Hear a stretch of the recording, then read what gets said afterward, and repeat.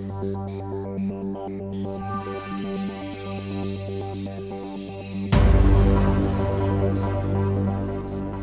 call is now being recorded. Hey, Regina. Hey, Dave. How are you doing? Hey, I am doing real well, thank you.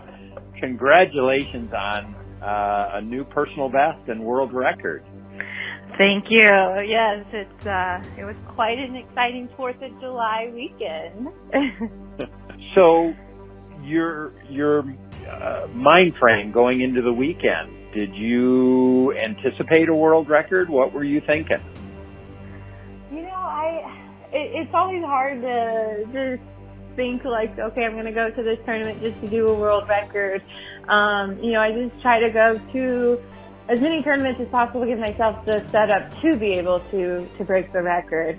And even from last summer, I have been skiing really great, just 39s are getting so consistent, smoother, so it was just kind of all adding up.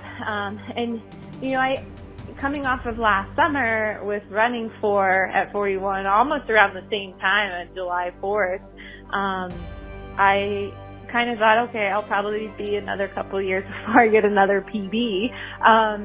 So I just kind of was focusing on just working on certain things at the gate and in the course. And, obviously, you've been helping build, the XTRs and just kind of fine-tuning everything with getting quicker across the course, which I think really did pay off and help get to the 5-ball finally at 41 off.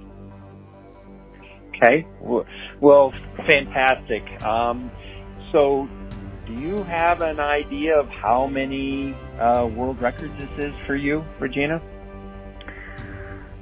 This will be, this will be the 12th world record total with my slalom and my overall.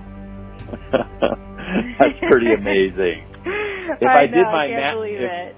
It's unbelievable. I think if I did my math right, if approved, this would be the 9th slalom world record. Does that sound about right? Exactly. That's exactly right. I'm so proud of you. The entire ski community is. What you do on the water and off the water is truly amazing, and congratulations.